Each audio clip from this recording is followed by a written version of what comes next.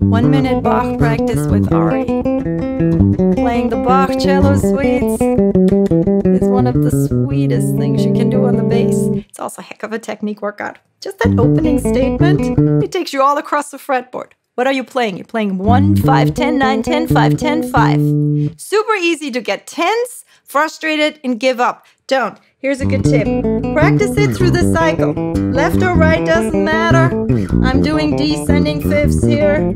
But it forces you to really know what you're doing. You're constantly shifting and adapting. What a great workout for the hand. You can take it all the way around to the key that you started with.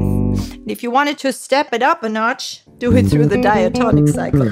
Now I'm staying in one key and end up playing diminished, minor, and major chords. It's a great drill.